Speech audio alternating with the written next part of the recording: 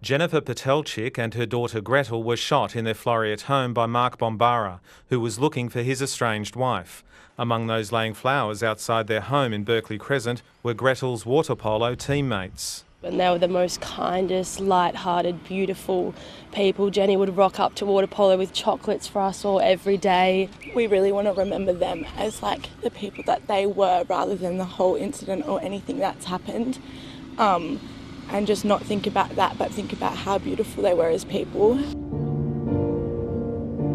Just down the road, the Anglican Church opened its doors for members of the community in mourning. They are our neighbours. It is just such an awful loss, and the whole community is feeling it. This affects every woman in Australia.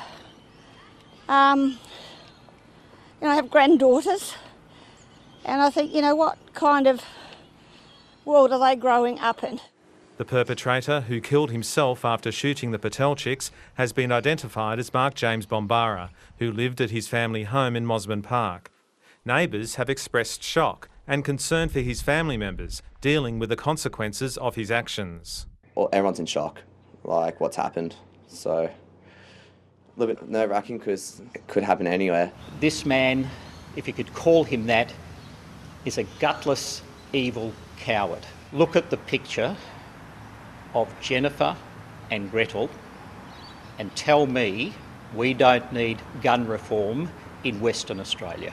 Domestic violence experts say if a man has access to a gun, the risk to a woman's life increases. Where a weapon has been threatened to be used, or a person has access to a weapon who has a history of perpetrating violence, that a woman is 20 times more likely to be murdered than a woman who has not had a weapon threatened against them. She says their deaths are a stark reminder of how far abusers will go to regain power and control.